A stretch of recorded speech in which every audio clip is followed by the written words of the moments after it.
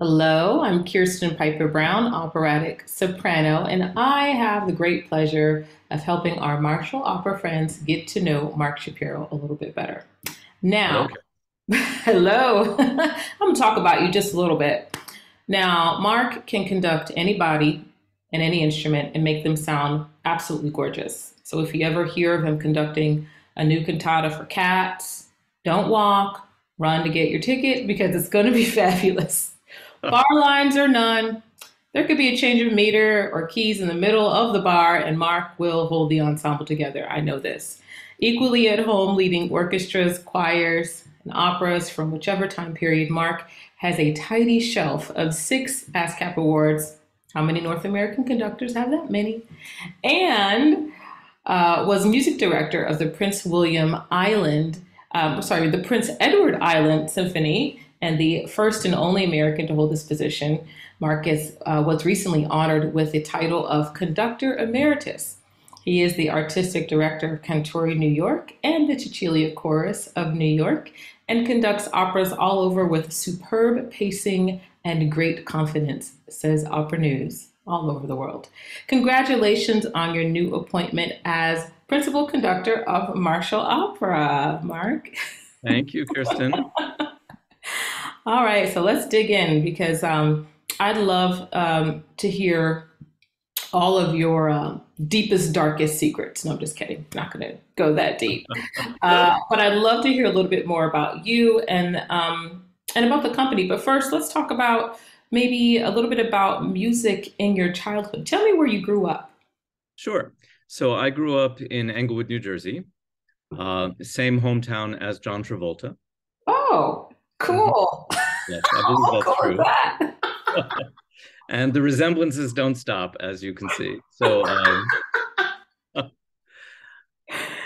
I think in terms of musical background, probably the deepest roots would be my father's father, who was an Orthodox cantor in Oh, synagogues. He was both a rabbi and a cantor. it's making sense. And I barely knew him. He died when I was only maybe 4 years old, but he Oh. left behind some recordings of himself singing Mhm, some Jewish liturgy that I've posted to SoundCloud. mhm. And of course, my father, who was also no longer living, my father knew these tunes really well. So there was a real line of transmission of that music through the Of family. And now at a lot of, seders and things like that, it's me that is the kind of bearer of these tunes. course. We all sing them together. So I think that's a big part of my musical roots. Then because we were so close to New York and I'm of that generation, I saw a lot of the Leonard Bernstein's young persons concerts. Mm. We came to see them, and I think that was, as for so many, that they were very influential. And a lot of what happened in those concerts Mm. was really unforgettable. And I'll say one more. I remember we used to go, there was a symphony in Teaneck, New Jersey. And Uh-huh. I look back and think, how good of my parents to support that symphony. But they took us to concerts of the Teaneck Symphony. And I remember also enjoying those very much. Were you a little kid like waving your hands? So I was, I don't know where it came from. I think, a lot of us kind of want to do this from a very early age, but Mhm. I do remember in kindergarten at show and tell, I brought in an LP of Nutcracker and a chopstick. And Oh my gosh, that's so cute. That's adorable. there was another student who I think her name was Elaine. She had cymbals. And I was thinking, how fun it would be to cue Elaine playing the cymbals. Oh, oh my gosh, this is so Yeah. cute. So there's some backstory for you. That's a lovely backstory. Wow. Fantastic. I can tell you more. We had a piano teacher. My sister and I both had the same piano teacher. My sister was older, and I had an earlier bedtime, and I used to like listening to her practice. Oh, So she played the Turkish Rondo of Mozart. I particularly remember that. Then okay. when I got a bit older, we played four hands together. And our piano teacher was quite an interesting person. I looked her up actually during the pandemic. I sort of had the idea, And I discovered she had had quite a career, in the 1930s, Hmm. where she played concertos with Chicago Symphony. I had no idea. Amazing. Yeah, when, we knew her much later in life. Um, Uh-huh. and it's probably fair to say she was a bit eccentric by then. Um, but yeah, she was certainly an very musical person, I think. Oh, wow. What a Yeah. rich background. I'm imagining you falling asleep to the Turkish rondo and just like, I'll try, putting my kids to bed with that, seeing if they See end up how it with works. a conductor, right? No. Yeah. So fast forward, I'll probably might go a little bit back and forth and, Sure. just kinda have fun here. Do you have a favorite piece that you've conducted by a living composer or a favorite piece you've conducted by perhaps a little known composer, a little known work? That's a tough question. I think I'll Yeah. stick with the little known, because if I say this piece by a living composer, all the other living composers will think, Yeah, they're gonna call you, gonna be in your yeah, DMs. Yeah. they'll think I don't love them, and I love them all. Of So course, of yeah, course. I mean, and I think that's really true. I'm sure you're the same way, but we kind of fall in love with whatever we're doing. Yeah. We get totally wrapped up in it. You and I have done several things together, and I think we both really were absorbed in those projects when we were doing them, and they Hmm. couldn't have been more different. So Right. yeah. Um, but I would say one composer that is very dear to my heart, who is not so well known, is the Swiss composer Franck Martin. Uh, Mm-hmm. with Cantori New York, we made the first CD recording of his. He has a kind of chamber oratorio, which is almost an opera, called Le Vin Herbé. It's the Tristan and Isolde story, for chorus and soloists, seven strings and piano. That is a really special Wow. piece Yeah. and very, very dear to my heart. And all his music is very beautiful and very well made. And I think because he's Swiss, he didn't come from one of the big famous countries where we think of composers coming from. Uh, So he doesn't have as much of a kind of natural constituency as he could. So he would be one, I think, that among many possible answers to that question. Good one. And it's nice that you can attach that memory of that piece that you did, and I'm sure you're very proud of and proud of your ensemble. So I think that's where we kind of get our favorites from that experience, Yeah, right? So I think. speaking of experience, you kind of talked a little bit about a project we did together. Of course, we met, I guess it was last year, Yeah, when you led our wonderful cast in music by Syrian Polish composer Zaid Jabri. I remember coaching a few sections of the opera with you, and you stopped me and looked. You put your baton and you looked at me rather inquisitively and asked if I ever thought about becoming a conductor, which that's made right. me like giggle. I, I had to call my mom about that. I had to pick up the phone and call her later.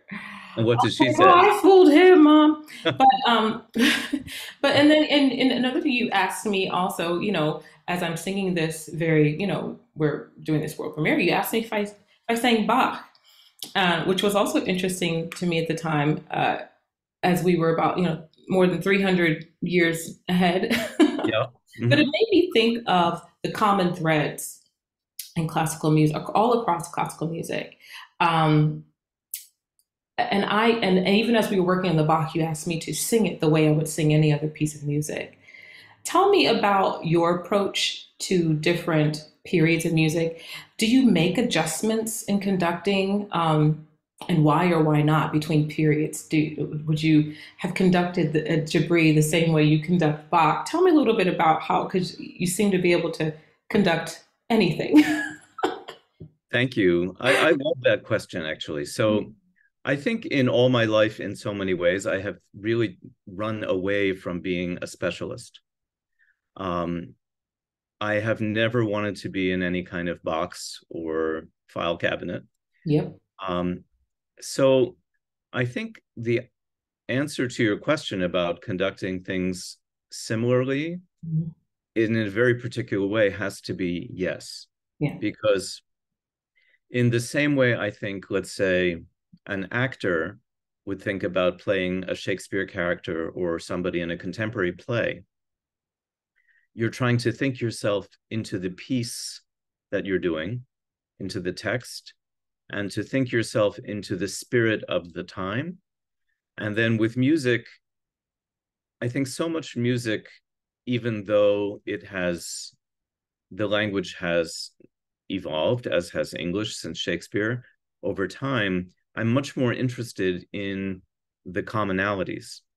So I remember a Bach project where there was a lot of talk about kind of style and special things. And at one point, I sort of said, well, this is a funeral cantata. And I think if we think about going to a funeral, we have done that. And we have some information that we can bring to the performance that is really powerful just from our own lives and from being human beings with experience.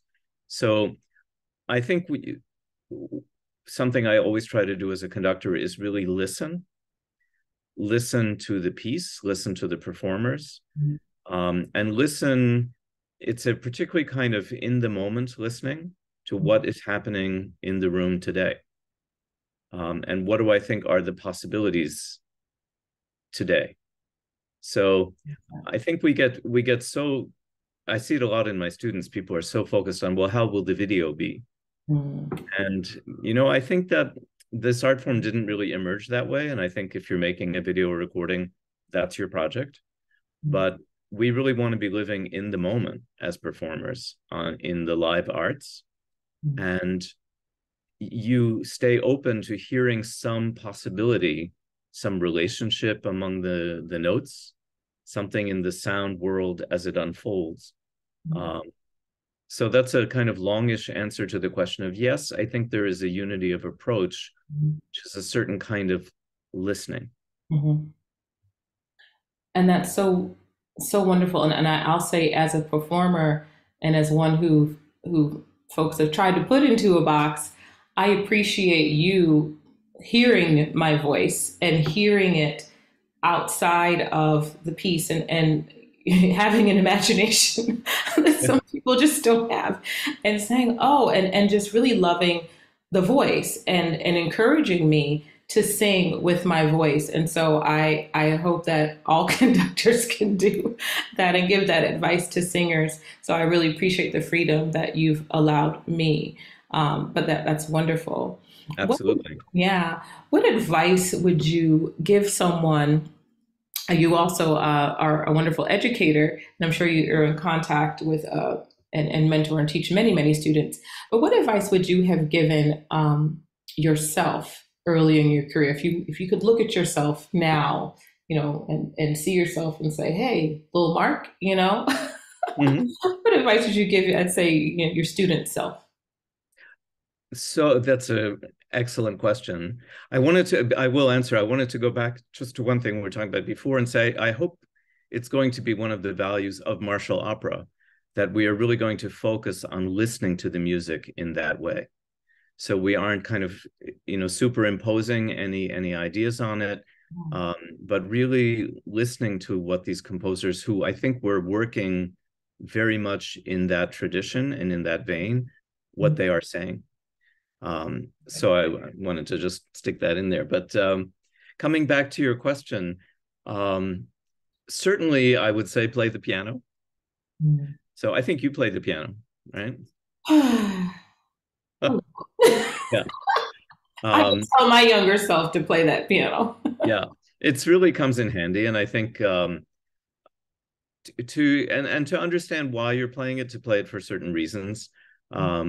I use it a lot to coach. I'm not as fluent as a pianist as many, but to sort of understand how it can support that kind of work. But I think the bigger question, and I think it certainly informs my teaching now, is it piggybacks onto what we were just talking about, that it's about, all conducting is really about understanding the music and about how you hear the music. I think something I think you would relate to, when you create a role, there's a kind of listening to the character that you do. You don't just come in immediately with your idea of the character. I think the character kind of, you spend time with the text and the character starts to just kind of build in you.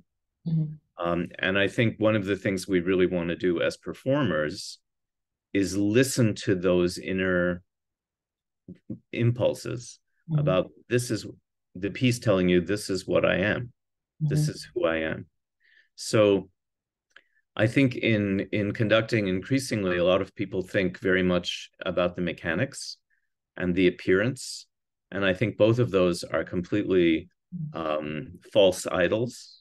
And it's really about, those things are completely secondary to really understanding the processes if the composer is thinking that way.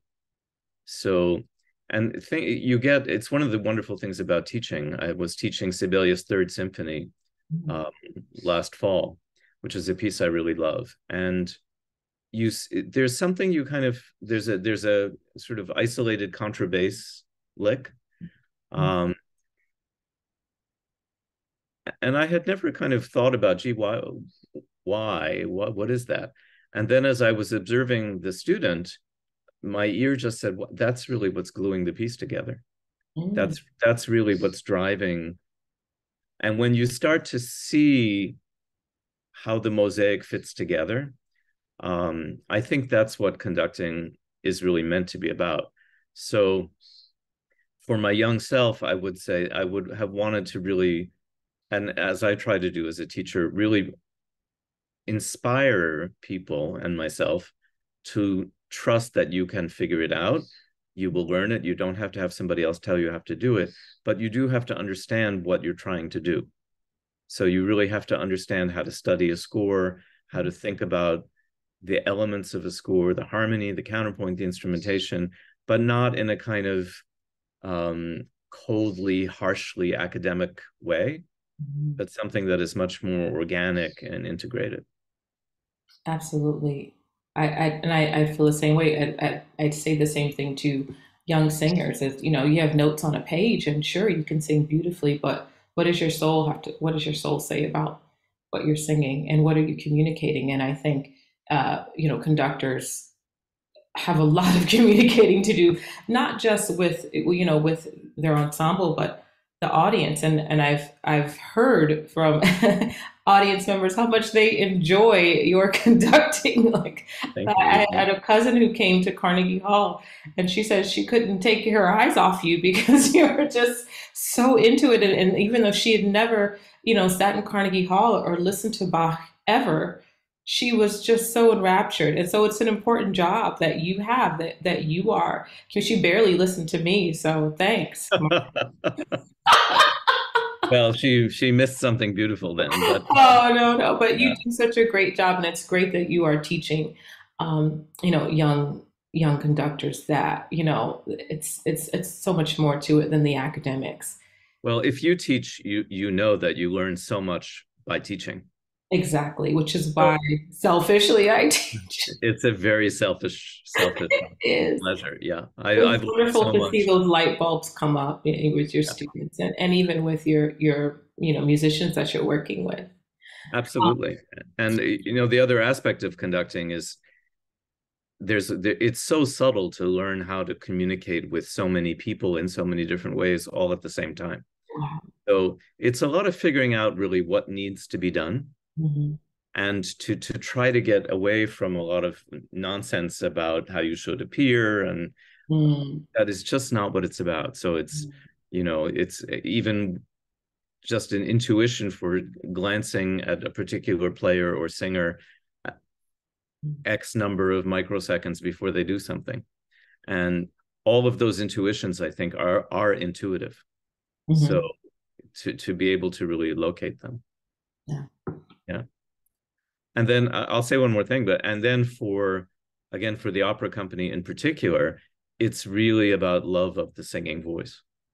Mm. So, and the sound of the voice. I think that's something I have always loved. Mhm. My parents did listen to opera on the record player. Mhm. They listened a lot to Puccini, and that was around, um, and to folk music. So there was a lot of Pete Seeger and Joan Baez and people like that. Um, and also jazz singers. Sarah Vaughan was a family favorite. So I think a value that I really want to bring to martial opera in my role there is front and center the singing voice. Mm, That a singer, any singer who sings with us feels like they can really sing. love that. Yeah. So, speaking of martial opera audiences, Mm-hmm. what would you say? Because I hear this, I hear, oh, I don't like new opera, or what would you say to someone who says that they don't want to go to an opera to hear new music? What would you say to them, or what advice would you offer them to come in and try listening and experiencing a new work? So again, I think that's a good question and not a simple one because Nope. new can mean many things to many people. Yeah. So, and I think you and I probably have both participated in pieces that we wouldn't necessarily want to hear. So that's a that's a tricky question, but I think one of the things that I try to do as a programmer, Mhm. and um, so I'm not the artistic director of martial opera, that's Jim Schaefer, but I think we're aligned in wanting to program pieces that we believe in. Mm, And for me, as I said earlier, that allow for beautiful singing. mm, Now, people will say beauty is in the eye of the beholder, and beauty, who knows what beauty means. Um, but I think a lot of us nonetheless have a sense of, wow, that's a beautiful voice. mm, And I want to hear it do its thing. mm, So for me, that immediately means the vocal writing has to be very grateful. mm. Um, Again, I don't know, but I would imagine you have occasionally done pieces where the vocal writing is not ideal. True. And um, to the extent that we can, I'm hoping in martial opera that the experience of listening to the music will be pleasurable, Mm-hmm. even if the, let's say, the harmonic idiom is less familiar. That there will be something about the musical values that people who are responsive to musical values will really respond to. Mm-hmm. Why do you think now is the time for martial opera? Why martial opera and why now? It's a great question. Um, I think that Richard Marshall has really, who was um, such a significant figure in contemporary opera in New York City for so long, I think has been understandably thinking very much about his legacy and the kind of values that he had and wanted to put into place. Um, and I think just the right group of people came together at the right time to want to do this with Jim where he is in his process, and Richard Marshall where he is, and Jim Schaefer. I think he would probably admit he had sort of retired from another company and was feeling like, I don't think I'm done. So I think he really wanted to bring his own ability and imagination to a new project. And then the three of us had worked together in various contexts over the years, and I think we felt that this was a good fit all around. And what are you most looking forward to in the early days of martial opera? What are you most excited about? So I think the early days of the company are going to be a lot about discovery. Mm, I don't think the immediate focus is actually going to be on producing operas.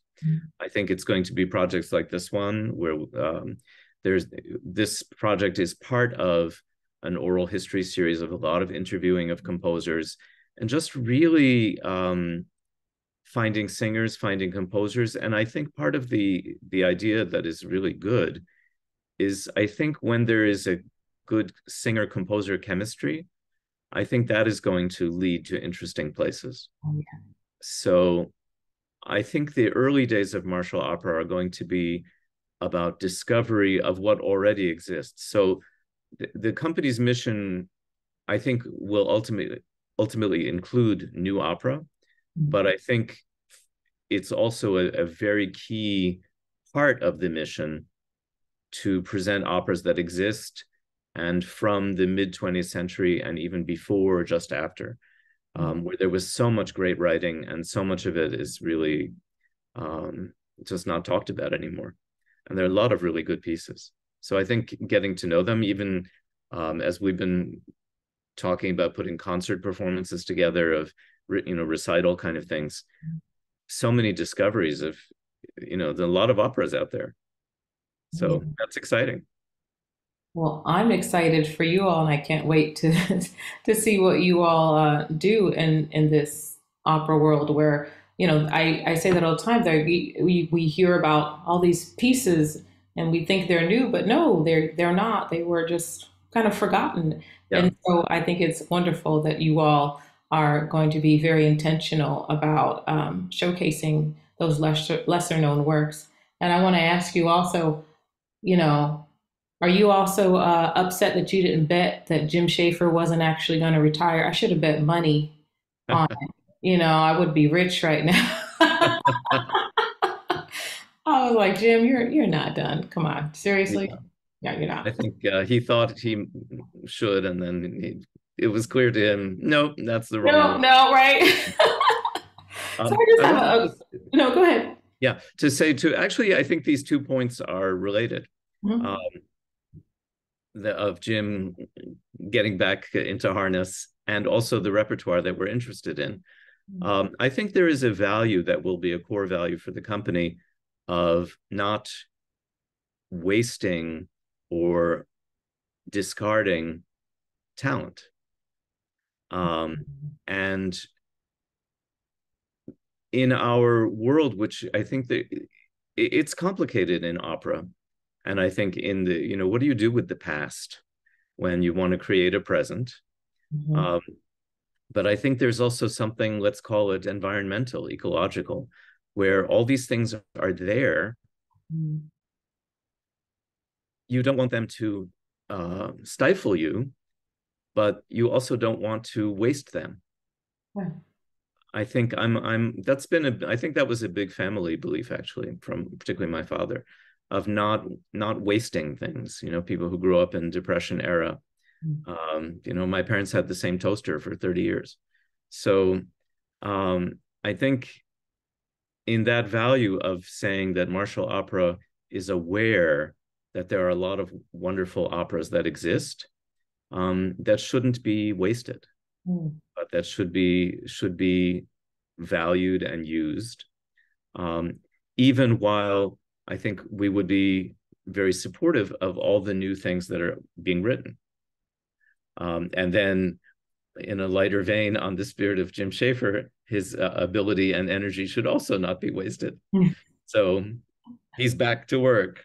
He is. He's not wasting any of his energy sitting around doing nothing. That is right. And you're going to be quite busy too. You're not going to be wasting any of your energy either. No, there was an English poet named Stephen Spender, and some missionaries knocked on his door and said, "Are you saved?" And he said, "I don't want to be saved. I want to be spent."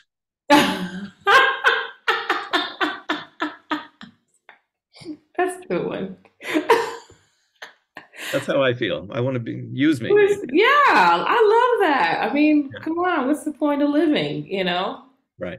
I love that. So just want to ask you a few questions, and I'll let you kind of, round out whatever you'd like to say. Just a couple of questions just so folks can get to know you. Kind of quick fire round. I'll say like this or that. You just pick the first one.